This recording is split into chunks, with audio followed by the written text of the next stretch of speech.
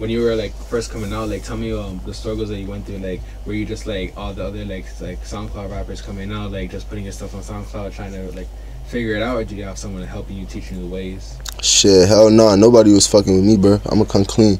These niggas was acting funny as hell until like that Tay shit happened, bro. Real shit, them Tay and Diego, they fucked with me, you know what I'm saying?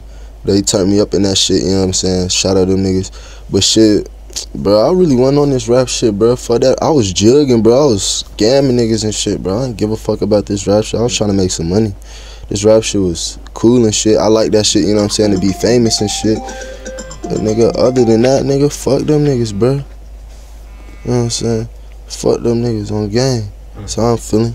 Hold on, we're gonna take this call in the interview because we gangster with this shit. Yeah, I'm gonna hello? Put on a beat while you do that. Say that. So Hello? 6 feet of death. You from Grubhub? You outside, my guy, huh? You see them bushes next door to you, huh?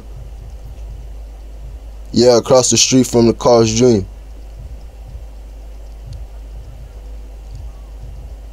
It's some bushes across the street. Go right there. Hey, bro, could you tell Nato to go get that food, bro? Appreciate you. Alright, say that. Yeah, I'm coming. Ugly ass nigga.